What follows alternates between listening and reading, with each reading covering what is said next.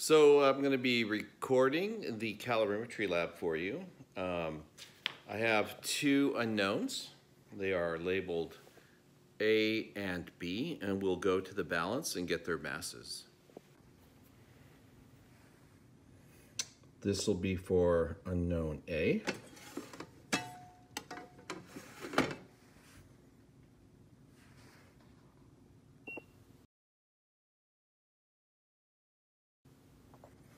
And now we'll do unknown B.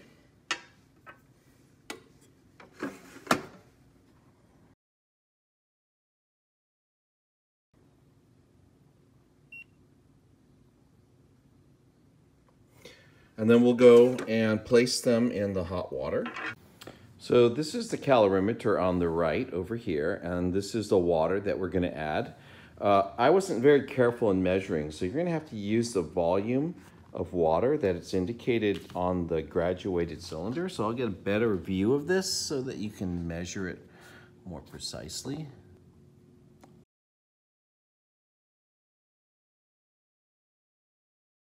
Take that snapshot so that you can have that.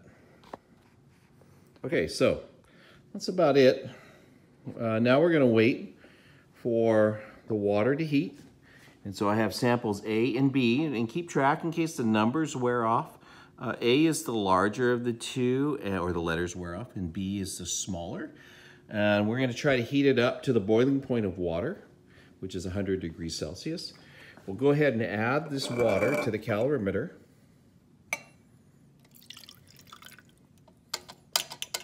And make sure it all gets out. And we'll assemble the calorimeter. And then this is the stir that we'll use. And we'll take a digital thermometer and we'll let it set in there. And before we get started with the calorimetry, we'll go ahead and record the temperature that it says up here. But it takes a while for a thermometer to come to equilibrium with the temperature of the water. So we'll just let that sit for a few minutes. So I've had this boiling for a while. I've got the thermometer in the water with the samples. I also have the crucible tongs, which I'll be using to pull out the samples out. That's all just to control temperature. You can see the thermometer temperature is about 99.5. It goes up and down quite a bit. I think that's the cycling of the hot plate going on. So I'll take a snapshot and post that. That's the temperature that we'll use. Now the temperature of the water itself is 17 degrees, if you can read that.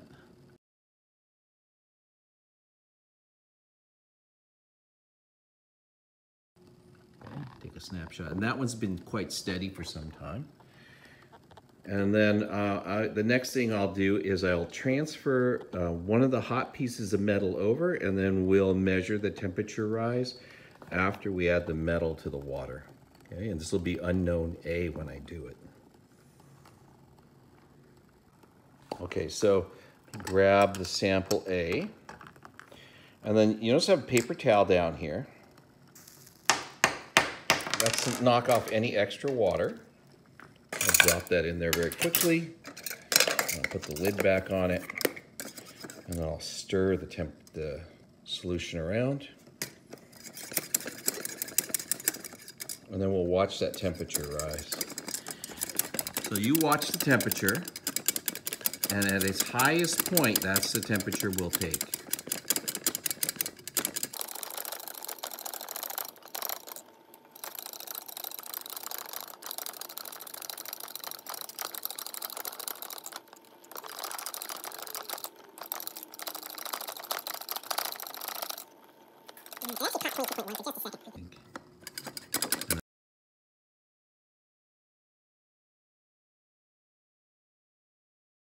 Pop that down. So it's right at 22.1.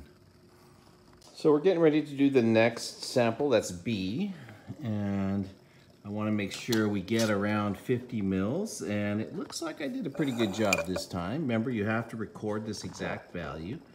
I'll zoom in, and I'll get back down to eye level. It looks a little bit above 50. You should take that into account in your calculations. All right, so now I need to add that water. I've cleaned and dried the calorimeter. I'll add that water directly to the calorimeter. And make sure you get as much of it out as you can. And then we're going to go ahead and reassemble. I'll stick the thermometer in. It takes a while for the temperature to come back to equilibrium. So we're going to let that, this is just boiling along. We'll measure its temperature again later. It's unknown B. And then I reassembled the calorimeter, and we'll let that thing come to its equilibrium temperature. Right now it says 17.5, but before we get started, we'll make another measurement of that temperature. Okay, so now we're ready to do unknown B. Here's our initial temperature. Take a photo of that. It was 99.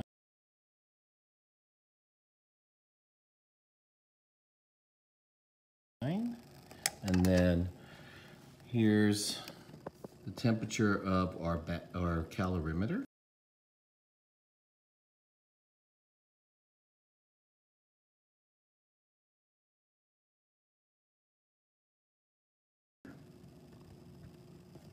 And then let me go ahead and add the sample. Again, I'm going to open this up and move it to the side. Take this thermometer out to get it out of my way. I'll grab the sample with my tongs. I'll quickly knock the excess water off. I'm going to drop it in, and then we'll close it up. And again, we'll record the highest temperature that we see. It's going to be hard to do this. I don't know if you saw the little bit of a real high temperature it had. That's probably because it was sitting right on the piece of metal.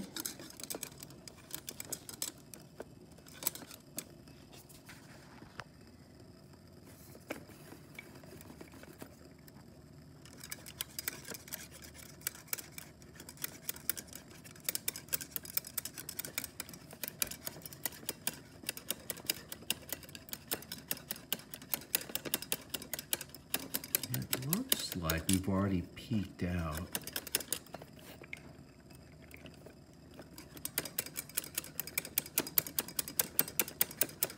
Yeah, 20, let's say 20.3 is probably the highest.